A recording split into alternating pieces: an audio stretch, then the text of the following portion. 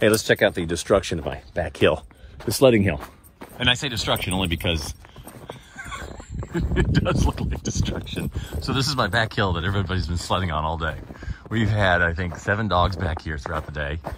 We had these 3 kids who are neighbors were sledding out here for 3 hours to the point that, right, there's no snow left.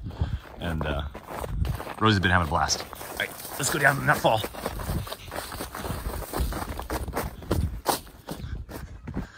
This was all pristine.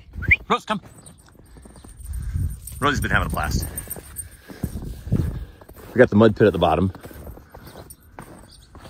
But I gotta say, I think they had fun.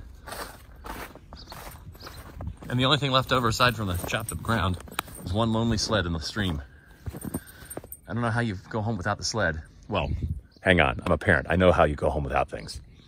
Happens all the time.